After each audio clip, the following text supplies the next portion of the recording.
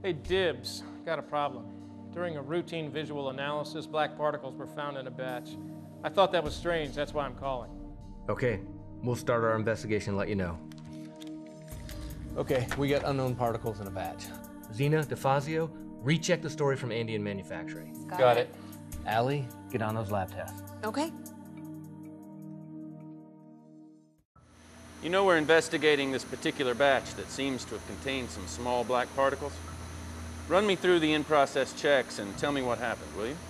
We were running a batch when we noticed some black particles in the intermediate products.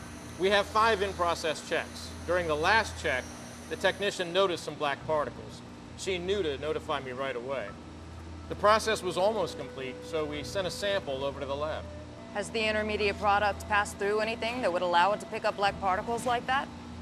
The product passes through pumps and equipment that is stainless steel, but all the equipment connects through different types of gaskets.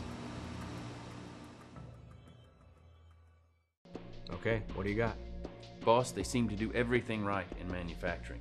They followed their procedures while using the proper equipment. I think the answer is going to be in the lab. Hello? Okay, Al, I'll be right there. Think you're onto something.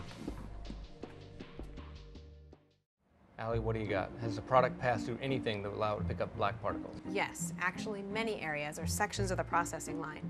You know, they seal the equipment at every connection with these gaskets, and most of the gaskets are ethylene propylene diene monomer. English, Al. EPDM. It's black synthetic rubber. Oh, I see where this is going. Right.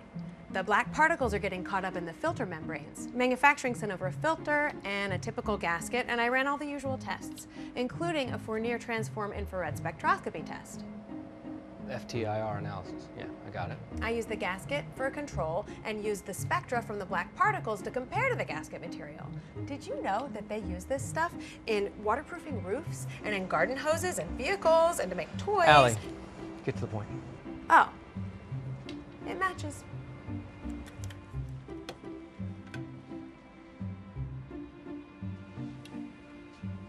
DeFazio, get over to